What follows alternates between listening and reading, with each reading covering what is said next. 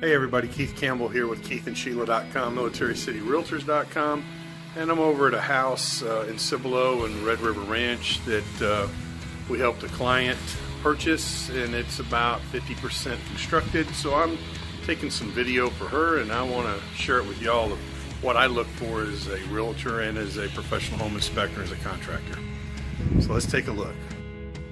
Wall structures, these homes are what we called engineered, so all the walls and the trusses up here and rafter systems are all pre-built off-site and then brought in, trucked in, and then put in place, which is why they can build these houses so fast.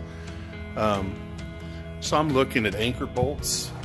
These guys right here should be one every 4 foot, which there is. That one's missing a nut. There's another one down there with a nut. I'm looking at how they penetrated the wall studs, make sure they don't make the holes too big. Here we have a ground wire that's part of the electrical system. Here's our refrigerant lines coming in. They did a nice job of masticing that. They put a nail plate there to protect it when they drywall it. Got hurricane ties up there. This is a water heater platform using PEX plumbing, water softener being plumbed in right there. These guys over here are called baffles. So when they drywall the ceilings in and they insulate up there with blown insulation, you don't want that insulation going over the soffit and blocking the air vent that's coming from the outside through the soffit into the attic and then blowing the hot air up through the roof vents. Looking at the electrical wall studs, they're doing a nice job of sealing the house. Rough end of the electrical. Here's a laundry room. Not a huge fan of dryer vents that have this many turns in them, because every time you turn 90 degrees you have to take 5 feet off the 25-foot maximum that you can go. So they're right on the border there. There's your washing machine. Rough connections, vent pipe clean out there.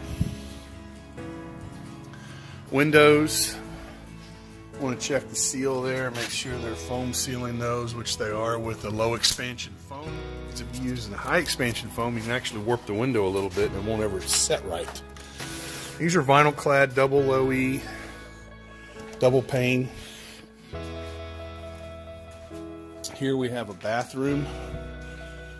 So they have set the tub. What they're doing now is a hydrostatic test to make sure that the plumbing is holding and not leaking under the foundation somewhere. Here's a toilet closet for the master. You can see that toilet flange right there. Let's walk on in here. Here's going to be your double vanities. You see a hot and a cold on 2 sides, 2 drain pipes. There's our baffles again, nail plates. They tuck that insulation in there nice. See how you can get air through there. They've sealed that off on these double stud plates as well. Got the double top plate, single sole plate or seal plate, whatever you want to call it. Stand up shower. I like seeing the hard black nipple there. Sometimes they'll use a plastic one right here, and those have a tendency to break, and then you got water running down your wall until you can get the water turned off. So here again, they're doing a hydrostatic. Walk-in closet. Check that duct work. It is R8. So I'm looking for things like this mastic at this penetration. They're bringing fresh air in from the outside of the house, because all this foam you see and how well this house is going to be insulated, you get carbon monoxide poison if you don't bring some fresh air in from the outside. There, you see that exhaust vent. You can see where they use mastic up there as it penetrates the roof. They also use mastic right here where it's actually the hose is connected to the exhaust fan housing. Very nice stuff. Look, D.R. Horton builds a lot of houses. I've inspected hundreds of them over my career, and I find problems, but I've found problems in a $4 million house, so that shouldn't be a negative on D.R. Horton. It's just the nature of building a house. you have a lot of subs in here doing a lot of different things and you can't control it all. So here we have a back porch. Looking out. They're going to set us some concrete stairs right here, which is nice instead of wood. Love that.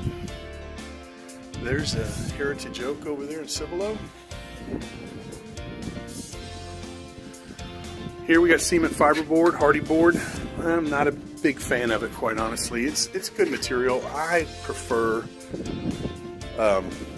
smart siding. It's not as doesn't crack as easy when you're nailing it, and it's lighter. You can get it in longer sheets, so you have less seams, fewer butt joints. So here we have an island kitchen. Check the rough plumbing on that.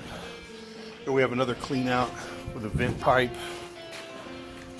We have our rough plumbing, rough electrical. There's going to be an island there.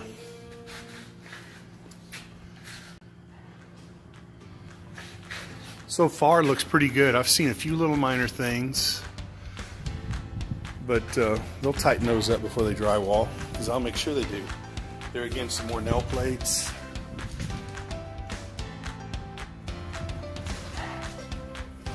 Water supply line here. I love how they insulated that in the wall. I have seen a lot of builders, they don't insulate it, cover it up with drywall, and then you get that hot cold, creates condensation, drops down, starts rotting out the seal plate. You notice on the seal plates, the bottom board there, they're green. That means they're moisture resistant. Blue or green means moisture resistant. Okay, I think that's going to wrap it up for today. Hope you have a blessed day. If we can answer any questions, be of service. I apologize. Haven't shaved today. Hope you have a blessed day and take care.